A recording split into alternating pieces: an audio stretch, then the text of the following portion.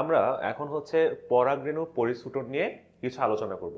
দেখো আমরা হচ্ছে এই চ্যাপ্টারের শুরুতে বলছিলাম যে আমরা কি কি ব্যাপার নিয়ে আলোচনা করব। তো শুরুতে আমাদের আসতেছে কিভাবে পরাগরেণু গঠিত হয়, যেখান থেকে আমরা আলটিমেটলি পুংস্তবক বা পুংকোষ এবং স্ত্রীকোষ পেতে পারি। এখন দেখো, পরাগরেণুর গঠন বা পরাগরেণু পরিস্ফুটন বলতে আমাদের প্রথমে জানতে হবে পরাগরেণুটা কোথায় অবস্থান করতেছে। আমাদের উদ্ভিদের যে পুংকেশরটা রয়েছে সেই পুংকেশরের ভিতরেই হচ্ছে আমাদের পরাগরেণুটা পাওয়া যায়।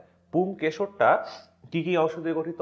প্রথমে আমরা পাবো হচ্ছে পুংদণ্ড, এবং একেবারে উপরে যেটা পাবো সেটাকে বলতেছি আমরা পরাগধানী। এখানে মোটামুটি 3টা পরাগধানী একসাথে জড়ো হয়ে অবস্থান করে। এই জড়ো হওয়ার যে সংযুক্ত হওয়ার যে অবস্থাটা বা সংযুক্ত হওয়ার যে জায়গাটা, সেই জায়গাটাকে আমরা বলবো হচ্ছে যোজনী।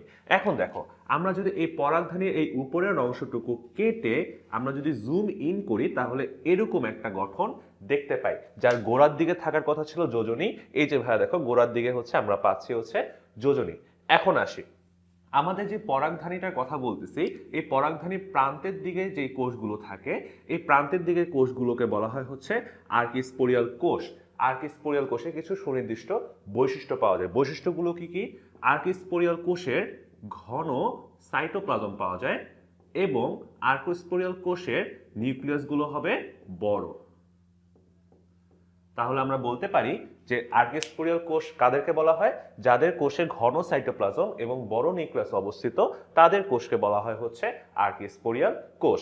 এখন এই আর্কিস্পোরিয়াল কোষগুলো যখন ধীরে ধীরে কোষ বিভাজিত হয়, তখন হচ্ছে এরকম গঠন আমরা দেখতে পাই। এরকম এক একটা গঠনকে আমরা বলবো হচ্ছে এক একটা পরাগরেণু। ভিতরকার যে অংশগুলো দেখতে পাচ্ছি, এই ভিতরকার এক একটা অংশ হচ্ছে এক একটা পরাগরেণু, এবং এই এক একটা পরাগরেণু সম্মিলিতভাবে যে থলির ন্যায় অংশের ভিতরে সজ্জিত অবস্থায় আছে, সেই থলির ন্যায় অংশটাকে আমরা বলবো হচ্ছে পরাগথলি।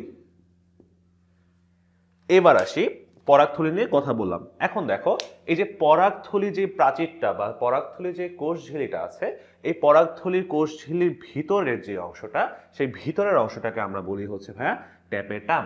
তাহলে আমরা এই টপিকে কি কি জানতে পারলাম? আমরা জানতে পারলাম পুংকেশর কি কি অংশ নিয়ে গঠিত, এবং